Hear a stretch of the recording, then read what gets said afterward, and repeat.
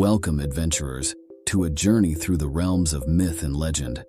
Today we embark on an exploration of the mysterious world of the East Asian dragon, a creature of awe-inspiring power and wisdom. This year, according to the Eastern zodiac system, is known as the Year of the Blue Dragon. In Eastern culture, the appearance of a blue dragon symbolizes significance and is associated with new beginnings and good fortune. Behold the Eastern dragon, a symbol of celestial authority and natural balance. Unlike its Western counterparts, the Eastern dragon is revered for its benevolence and its deep connection to the elements. One of the most remarkable abilities of the Eastern dragon is its control over the weather.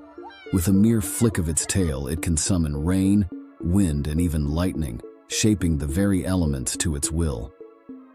While Western dragons are often depicted as fearsome beasts, hoarding treasure and terrorizing villages, the Eastern dragon represents prosperity and good fortune. Its appearance is more serpentine, with a long, sinuous body and whiskers resembling those of a catfish. Throughout history, the Eastern dragon has been worshipped as a deity, with temples and shrines dedicated to its honor.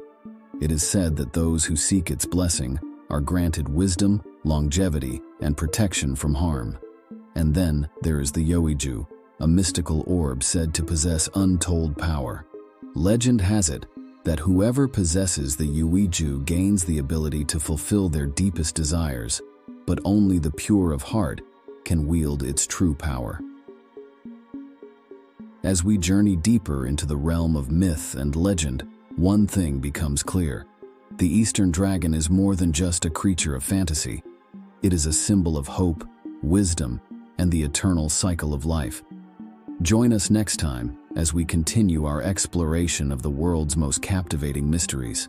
Until then, may the wisdom of the Eastern dragon guide your path.